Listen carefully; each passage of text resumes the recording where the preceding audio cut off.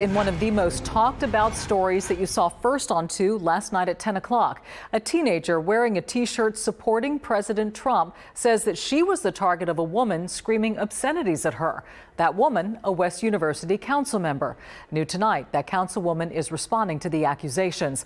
Our Taisha Walker joins us live with what she had to say. Taisha? Dominique, that West University councilwoman apologizing tonight for her behavior. Although the parent of one of those 4 teens did accept that councilwoman's apology, she says she doesn't believe that apology was sincere.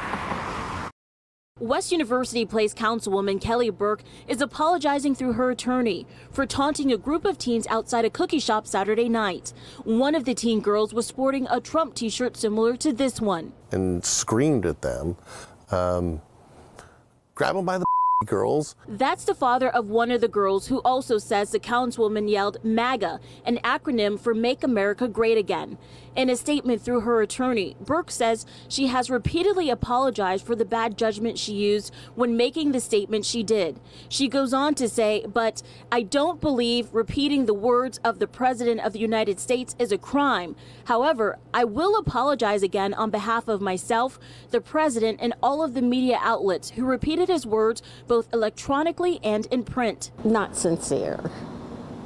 Not sincere enough. That sentiment shared by the mother of one of the berated teens who asked we not share her name.